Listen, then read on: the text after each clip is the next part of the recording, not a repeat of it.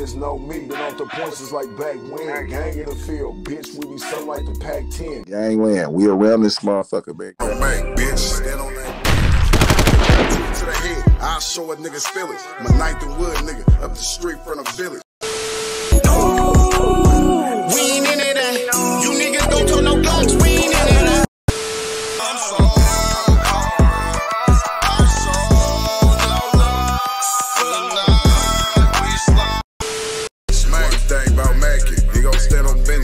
Make sure you put him down, never leave him with him. No love for the suckers, never on forgetting.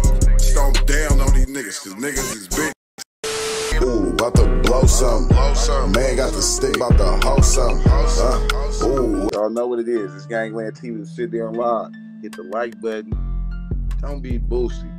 And subscribe to the channel. And hit the notification bell, man. That shit easy, man. You know what I'm saying? Easy. Subscribing. That's free as fuck.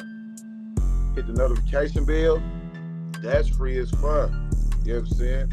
Come on, man. That shit's free. Gang in the field, bitch, we be some of the things so the people won't think I'm making up words. You know, I think it'll be helpful.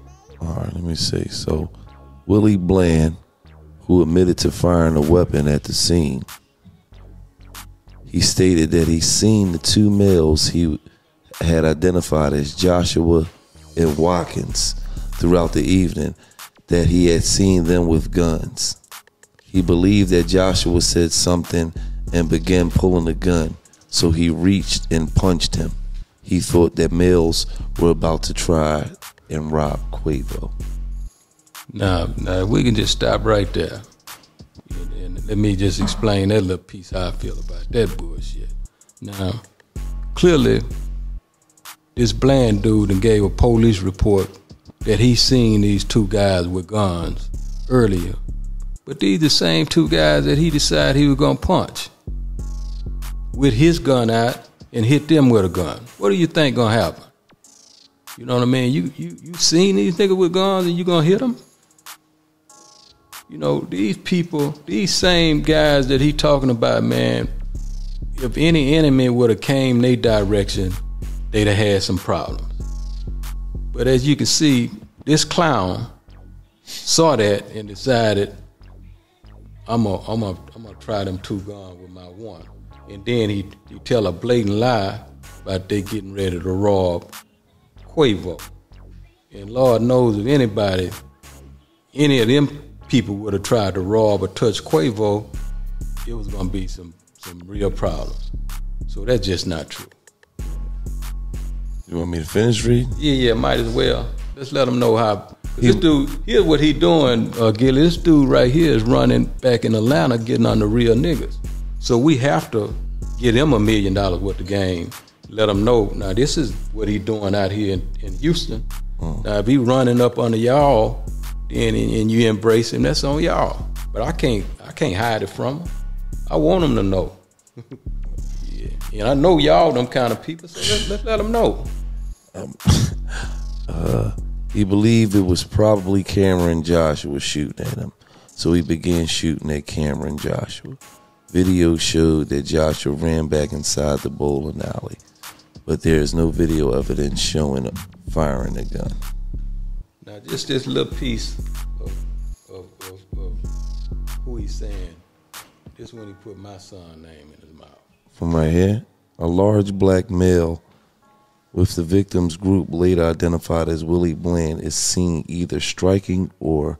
No. Let's go to Paul where he say who gave him a gun and all that kind of stuff. Willie Bland further stated he initially obtained the gun that he discharged from Jazz Prince, who was hosting the group, including Willie Takeoff and Quavo, while they visited Houston. Willie stated that he had asked Jazz for a gun and Jazz provided him with one that was in the truck. Now listen at that. Now, Quavo, as I stated, is Jazz's brother. So of course, Jazz don't mind making sure, you know, the homie got some heat, because we understand that what goes on, right? But now you got this clown, you know, and I don't know how it ended up in his hand, you know, but it ended up in his hand. this clown is saying somebody want to rob him that gave him a gun. Why would you give a man a gun and try to rob him?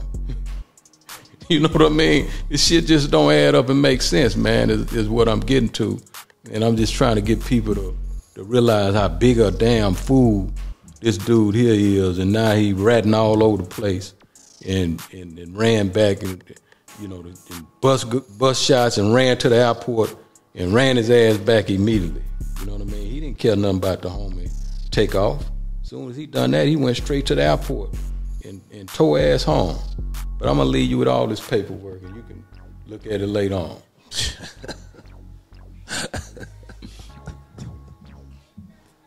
Don't leave me with this shit. I'm leave you with all this rat shit. Y'all going to Atlanta, right? Yeah. Yeah, but that's what I love about $1 Million What the Game, because, you know what I mean, we ain't about that fake shit, and we want to let it be known, whatever it is. You know what I mean? You know, let that shit, definitely when it comes to these rats, we can't protect them kind of individuals.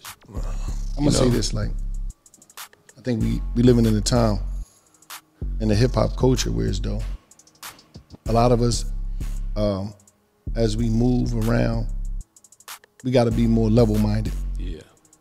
We got to use security. We got to communicate with each other. I think we just got to be more respectful of one another. And we got to be thankful for the opportunities that hip-hop has provided us with.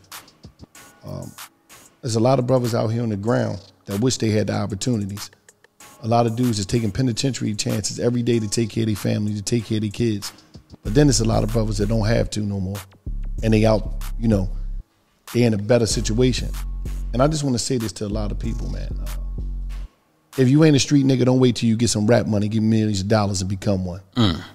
Because what's happening is, you know, and this ain't got nothing to do with this situation right here, but what I'm seeing in the rap culture is that a lot of dudes was in the neighborhood, only thing they did was rap.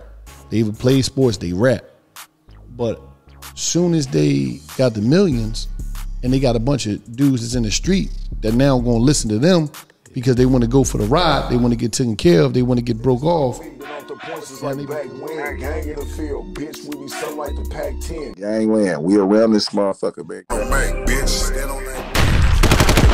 To the head, I'll show a nigga's feelings. My ninth and wood nigga up the street from the village. We ain't in it, you niggas don't talk no guns, we ain't in it.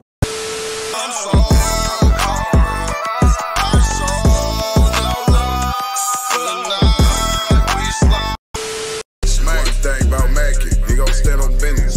Make sure you put him down, never leave a witness. No love for the suckers, never on forgiveness. Stomp down on these niggas, cause niggas is big. Ooh, about to blow something. Man got the stick, about to hoe something. Ooh. Y'all know what it is. It's Gangland TV. Sit there and live. Hit the like button. Don't be boosty. And subscribe to the channel. And hit the notification bell, man. That shit easy, man. You know what I'm saying? Easy. Subscribing, that's free as fuck. Hit the notification bell, that's free as fuck. You know what I'm saying? Come on, man. That shit's free. Gang in the field, bitch, we be something like the Pac-10.